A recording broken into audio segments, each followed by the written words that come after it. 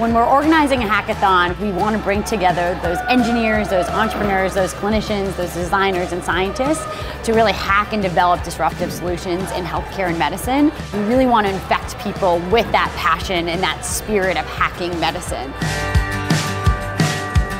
382 million people on the planet with diabetes.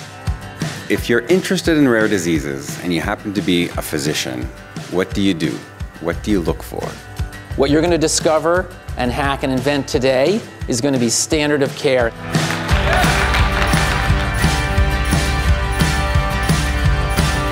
Day 2, they come in bright and early, having already met each other and made a bunch of friends. And the idea is first to get people in a really high energy environment where they're pitching pain points. And my problem in Uganda is how to keep the incredible equipment that you send for me working. When every bit of information can make the difference between life and death, everything matters. After the first round of pitching, there is social mixing. So people will collide, hopefully partnerships will form. I would say my biggest piece of advice is to get the most diverse team possible. That way you are bound to have, multiple experiences and background and expertise to collaborate together. We'll do a second round of pitching that's more solution focused. We've already started discussing a platform technology. We specifically need software engineers that know multiple languages. We are building an app that's going to enable people that can't speak or move their limbs to communicate just using their eye movements. After that, teams will kind of find their own space, find a table, and we'll just start hacking. We came out of the very first hacking medicine, and we build technologies to keep diabetic feet healthy.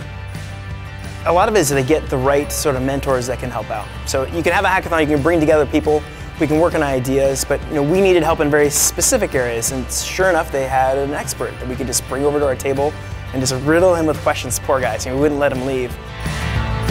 Your company's almost 2.5 years old or so at this point, so we've been at it for a while. Now we're in clinical trials. This crazy idea that was just on these scratch boards in the beginning is now in people's homes.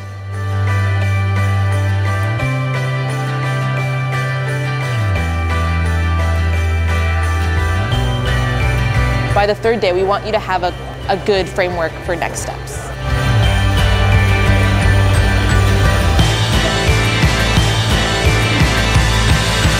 The Geo captures audio and visual information from each of the primary care visits. It automates some of the simple EMR updates and also transcribes the doctor's notes so he can go back and update his clinical notes.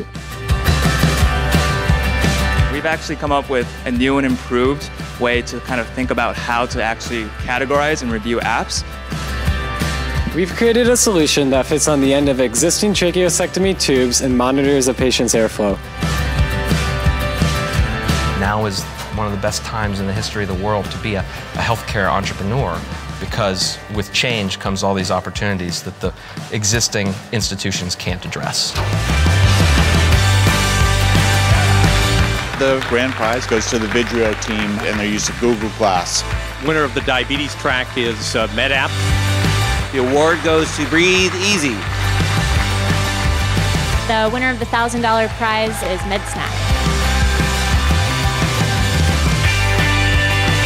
So the next step for us was, all right, let's just keep it going, solidify the idea. After building the new product, we actually launched it a month and a half ago now, and now we're hitting the ground running. Hackathons are really good because it brings people out of the woodwork, and the idea can be anything. Hackathons come into play because this is at the front end of innovation. This is the hardest area of innovation.